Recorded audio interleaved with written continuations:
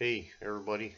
Um, First of all, I just want to apologize for this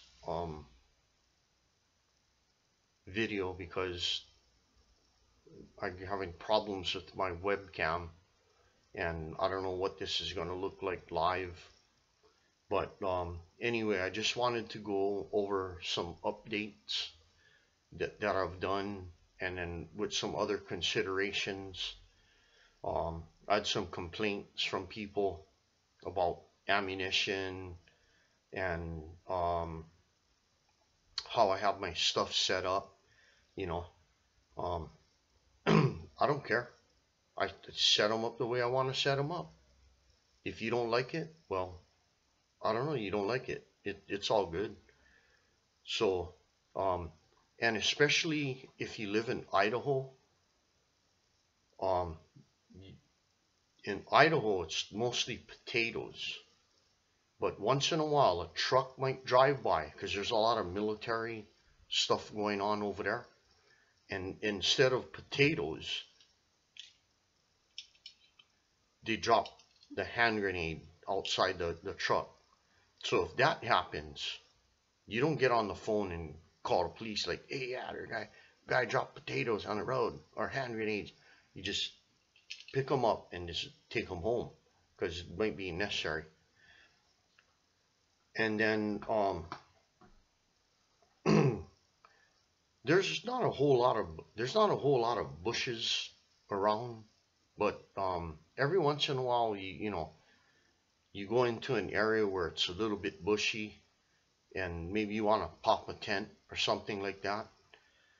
And you just never know what kind of trouble that you're going to run into when you go into certain areas.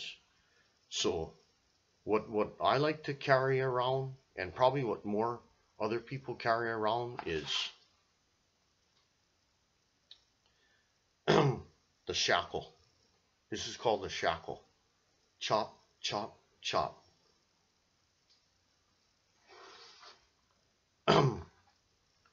You don't want to get cut with one of those things, but it's good to cut down bushes and whatnot. Okay, now a buddy of mine, he likes to carry around a 6 shooter, and that's fine. There's no problem with the 6 shooter. 6 shooter is good as long, cowboy. He's a cowboy, old school. I think he's like 80 or 90 years old. I forget how old. His name is Bob or something like that. He's an old cowboy. Pulled a gun out and bang, bang, bang. I'm more of a shotgun guy, but whatever. Um, Now there's a couple of other situations, and people is arguing with me about this kind of stuff. Is ammunition? What kind of ammunition and barrel length and all this kind of? It's so confusing. It's ridiculous, is what it is. So I'll just try and keep it simple. Okay. What I go with basically is, and some of you folks know already that I'm all about Glock pistols. I don't care about Smith and Wesson. It's not that they're bad, but I don't care about Smith and Wesson, Heckler and Koch, Johnny Jones down the road that's got his own little tool shop or whatever. I could care less about that stuff. I basically, at this point, um, I'm going with the Glock 30 SF, 45 ACP, right out of the box, super accurate, complete destruction. Um, it's I mean, you can go 9mm, 380, argument. You can just comment in the comments, oh yeah, this round is better than that round, or that round is better than the other round, or whatever you want to say. I don't care. Right here. Mm-hmm.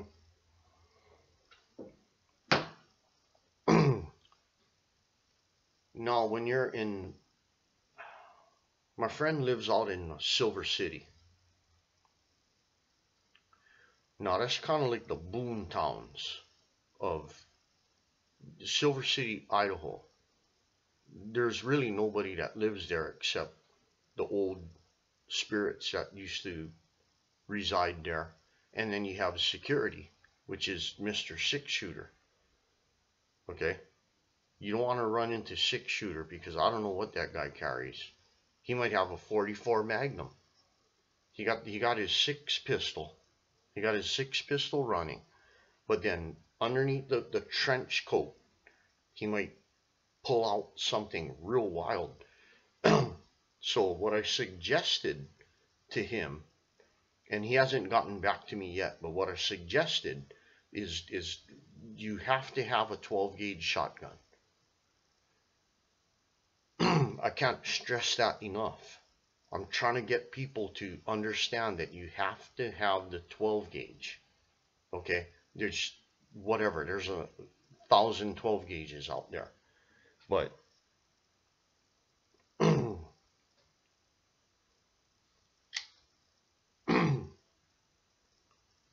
shockwave.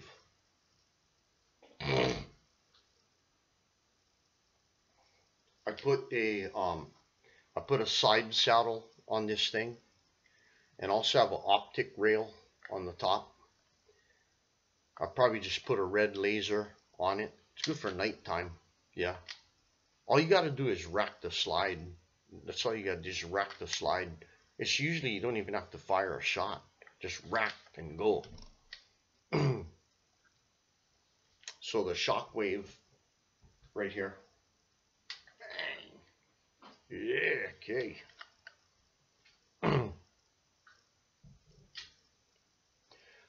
Now there becomes a situation every once in a while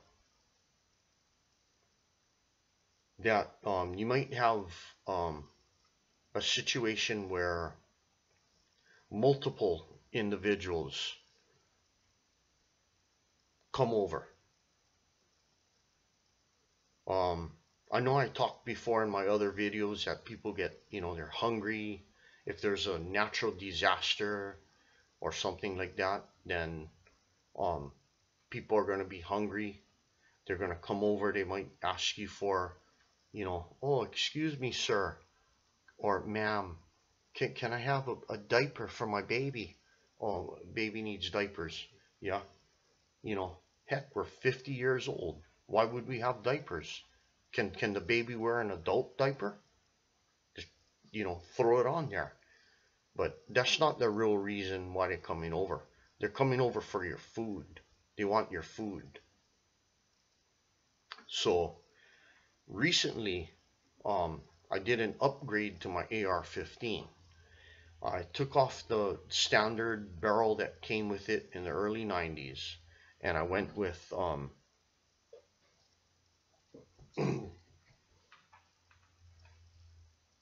I switched it up for the M4 barrel.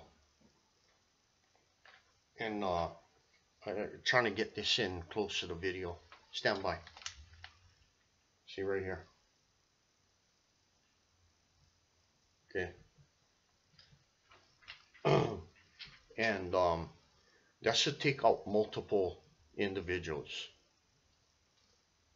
Hopefully you know how to shoot, because people shoot and they miss.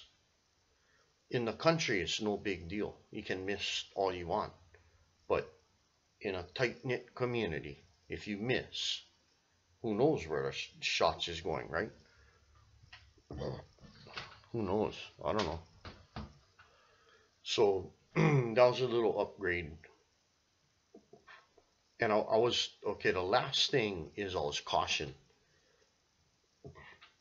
My uncle Doug, he's retired sheriff. He said, don't talk about that stuff because the ATF is going to come over and raid your house, thinking that I got like guns everywhere or something like that. That's not the case. But in a critical situation, it's probably the best bet that you at least have a couple pineapple hand grenades. And it's not from Hawaii. Just because I said the word pineapple, it's not from Hawaii. This is, you can get them anywhere. People come over, like what we was talking about earlier with the trucks. They're driving through, you know, yeah, shoot them up, yeah, bang, bang, bang, bang, shooting up in the air, driving all around. Yeah, get out of here. You know, the sheriff is telling them to get out, get out. The guys are like, yeah, we ain't getting nowhere, we ain't going nowhere. Okay, right here. Forget about the guns. Just crack the pin and just don't let the spoon go. Hold the spoon tight. Just pull the pin and just pop, jack that thing over. Just in the general area of where the truck is. Yeah. Bang! They'll leave right away. So anyway, that's just kind of just a basic update that, you know, it kind of mirrors already what we was already talking about before. It's nothing new, but just wanted to go through the shockwave and the AR updates. The hand grenade is like super last resort, and we'll be back next week with another video. So hopefully this answers some of the questions, and then we'll talk about next week's video is going to be just strictly about ammunition, because I can't do it all in one short video. I have to get the ammunition, and we'll talk about that next week. Okay, so you folks have a nice evening, and I hope you got some information off of this, and aloha.